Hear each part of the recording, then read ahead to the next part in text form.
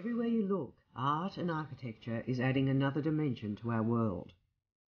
Some becomes loved, some fades away, and some is hated. The French artists and architects fought for the Eiffel Tower to be pulled down. New York's Statue of Liberty almost ended up in Egypt. And in Australia, the Sydney Opera House created so much outrage it nearly wasn't built. In 1979, when Melburnians didn't engage with this sculpture, they dubbed it the Yellow Peril, and it was banished to the scrap heap. But actually what I really like about it is the degree to which it kind of punctuated the public perception of what art is and what public art is, that somehow it produced that debate.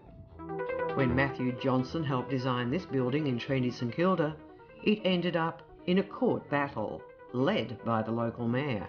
People are afraid of any change or any statements that are made in a bold way outside of the norm, because it forces people to actually have to think about it. Developers and councils are often even required to spend part of their budget on art. The results have sometimes been curious, sometimes inspirational, while some, thankfully, never eventuated. Some, like this sculpture in the tiny seaside village of Flinders, is so hated, there's a plan to pull it down. They probably think we're terribly ungrateful. The fact that it was just imposed upon us from above. There was duplicity from the very, very beginning. I would describe it as a piece of carpet underfelt, but it does look like something you might see on the side of the road. Not only do most of the community hate the sculpture, there was outrage when they discovered it was far from unique. I found at least 31 examples of the sculptures. They're just done in multiples. I hope it's not there when you come back.